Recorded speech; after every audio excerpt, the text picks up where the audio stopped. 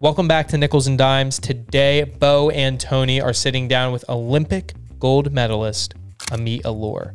At only the age of 20, she has achieved a gold medal in Cadet Worlds, Junior Worlds, U23 Worlds, Pan Americans, Senior Worlds, and last but certainly not least, a Olympic gold medal from Paris earlier this year. She's the youngest world and Olympic champion in wrestling history and has not lost a match since 2019, going a perfect 37-0. Thank you so much for tuning into the show. Make sure you like and subscribe, and let's get it going.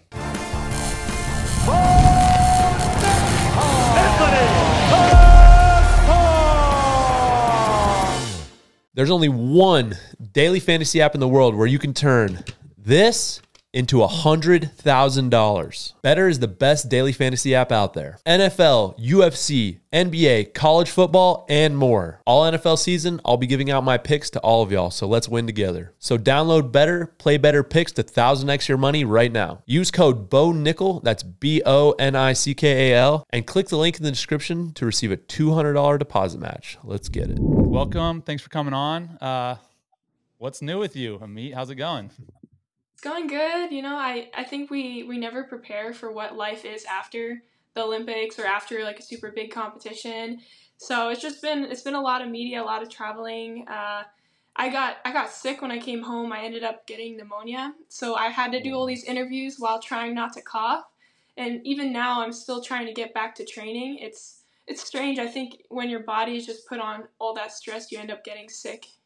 Yeah, of course. Talk to me about the process. You know, of course, it seemed very stressful. There was a lot going on. Olympics, I know there's so much extra that goes into that event and stuff, but talk about the process of preparing and getting ready and then going through the tournament. Obviously, you know, you seem like you did pretty well, so.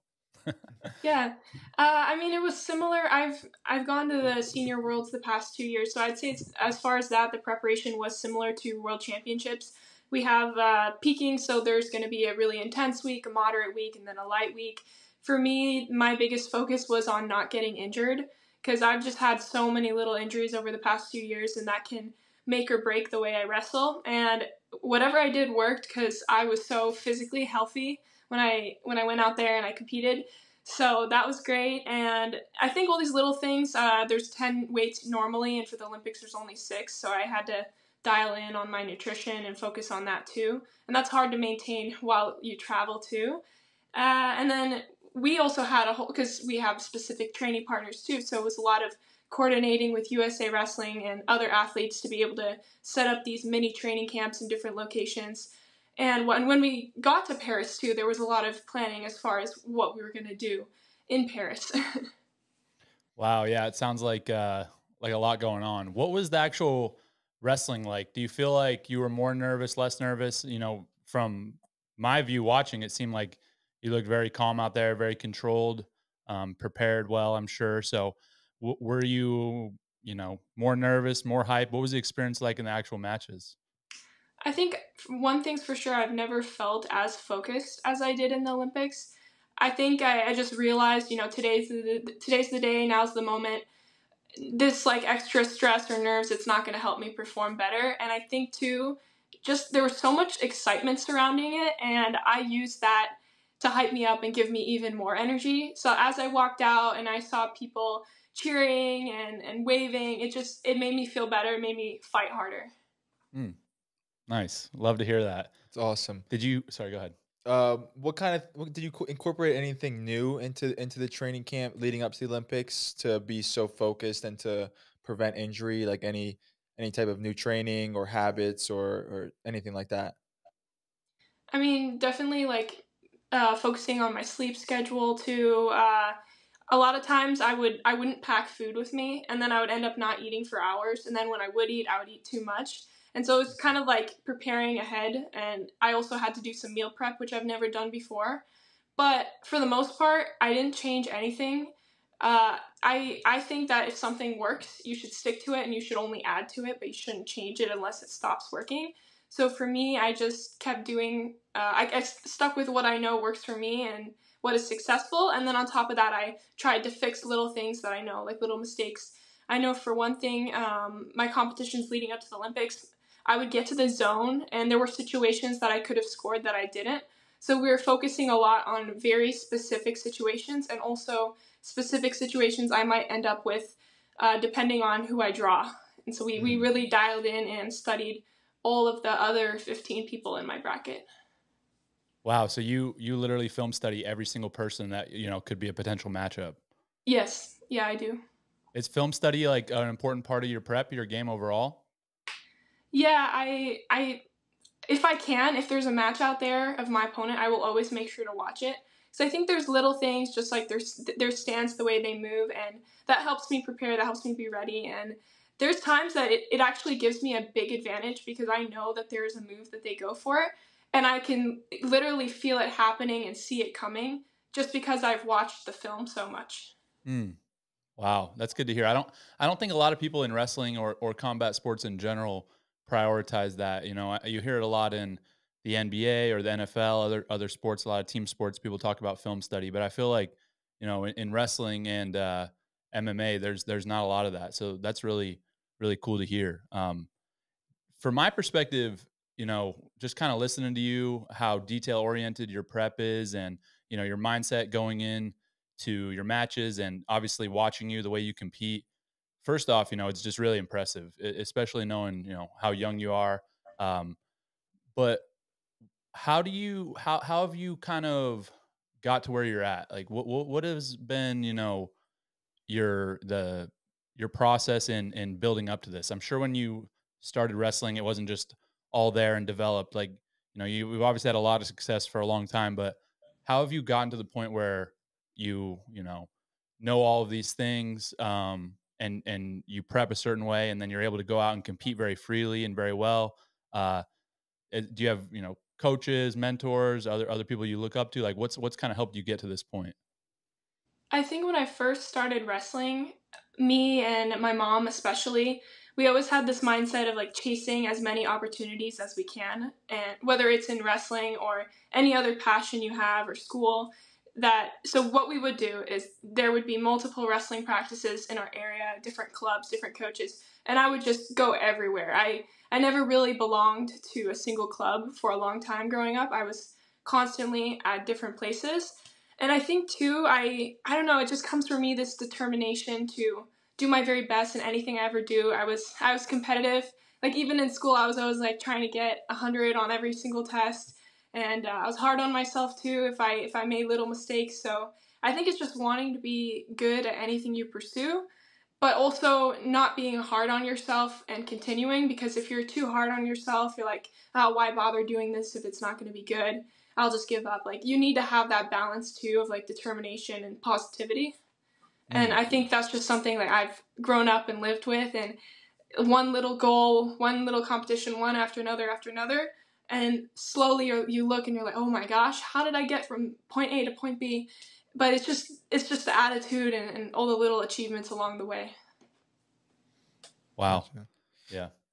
So someone like yourself who's achieved, I mean, in wrestling, it's the best of the best. So someone who's had success like yourself, I'm sure there's been a lot of adversity that you faced over the years. What's your mindset on that, and how do you kind of get through that and learn from it as you're pursuing such huge goals? Yeah, I mean, I've definitely had my share of wrestling clubs that I felt like I didn't belong or I felt like I wasn't included. There were a lot of competitions too. I struggled to have a coach in my corner. Sometimes my older sister or older brother would just step in. I definitely had wrestling partners that hated wrestling me. They would find any excuse they could, whether it was an injury, going to the bathroom, talking to a friend, running away from me. So I didn't feel Talking about boys and girls? Mostly boys. Mostly. Yeah, I probably would Yeah. have done the same thing. I mean, I know it is difficult to wrestle a girl, but we are both wrestlers, and it is a sport, and it is technical. And so I did deal with a lot of that growing up, but I think that just pushed me to work even harder and just prove myself, prove that I am a wrestler and that I deserve to be there and that I am just as good as they are as far as deserving to be there. And then also I have that competitive aspect of my personality that comes in there too. So just faced that over the years, but it's crazy how much it's improved, how much women's wrestling has grown. It's so different now than how it used to be. Yeah, it definitely is. Obviously for both of us growing up in the sport, the women's wrestling has always been it's been a part of it. I mean, I remember when I was a kid, wrestling girls here and there and stuff, but it seems like it's really taken off as of recently, especially with examples like yourself who are, setting just, this crazy standard for girls. And, you're obviously someone that a lot of these girls look up to now.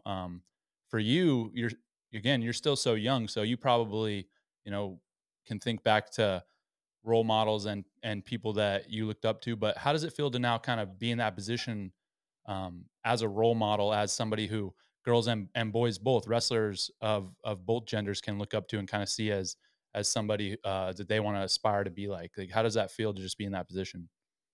I definitely feel like I have a lot of responsibility now being in that position. It's hard to understand because I still feel like that little kid chasing all these different practices and opportunities and training camps.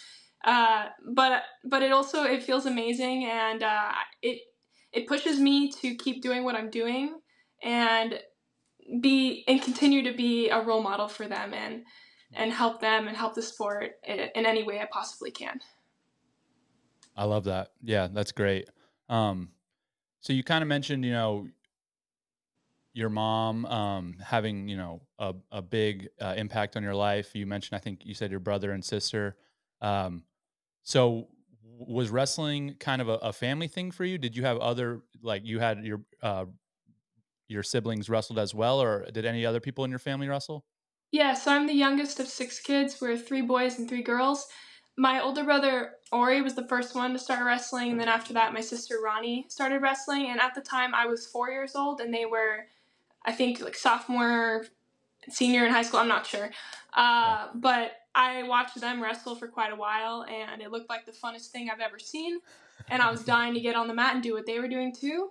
And that's how I got into it. And at some point, all 5 of us, except the oldest, wrestled.